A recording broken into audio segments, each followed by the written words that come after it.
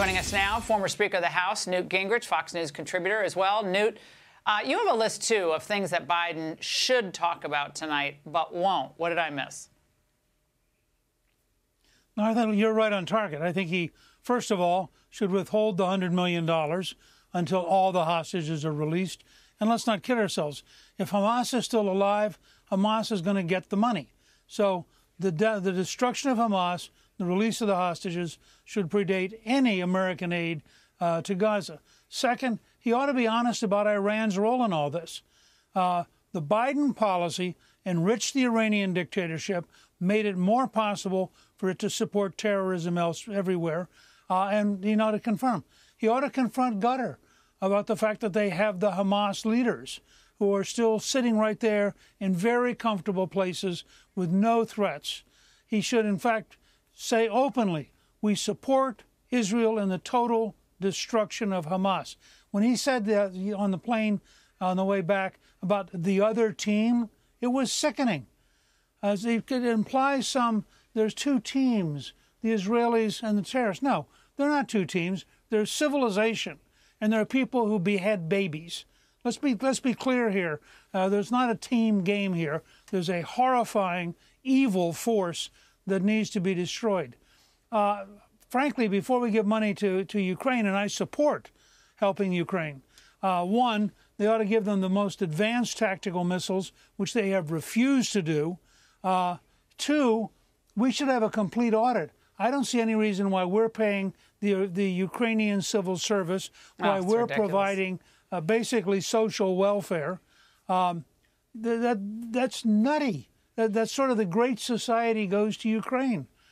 So I think that I'd be very careful about combining the two. I think, Newt, one of the most obvious disconnects here for the American people is that we are simply refusing to do what is necessary on our border. And so millions and millions of people have come in, including a lot from countries that sponsor terrorism. We don't know where they are. We don't know what they're doing. Maybe some of them are just working. But the point is, we're spending hundreds of billions of dollars overseas, yet our own country, slowly but surely, is completely being overrun, in certain parts of the country especially, by migrants.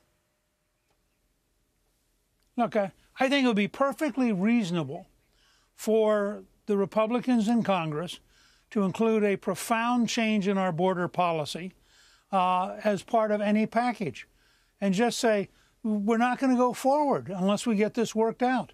You have, I think, the worst administration since Buchanan, who presided just before the Civil War, and maybe even beginning to be worse than Buchanan. It is appalling how bad this administration is in every way, whether it's controlling the border, stopping fentanyl, go down the list. This is a very dangerous, very bad government. Yeah. I wouldn't give them any money because I don't trust them, and I think until our own border is secure, I don't think any of this makes a lot of sense. But Newt, I mentioned this a moment ago. The White House posted this photo to Instagram last night with the faces of our special operators revealed. So Newt, this put a bounty on the heads of these men. I want to know who the heck is getting fired for this, or is this just like the withdrawal from Afghanistan? No one ever loses their job. No one ever apologizes. There is zero accountability for failure. Zero. Well, you know the answer to that. This was an utterly incompetent administration which lies every single day and which has, frankly, has no sense of respect for the American military. And I think that it's pretty clear that this was just a photo op. I mean, the whole trip, when you look at it and you think about the fact that nothing really good came out of it, was, I think, a pathetic effort at propping up Biden for re-election. And if anything, I think it'll leave him weaker as people think deeply about how many different ways the Biden administration has strengthened terrorism, strengthened Iran, weakened our allies, and basically failed to do its job. Newt, great to see you tonight. Thank you so much.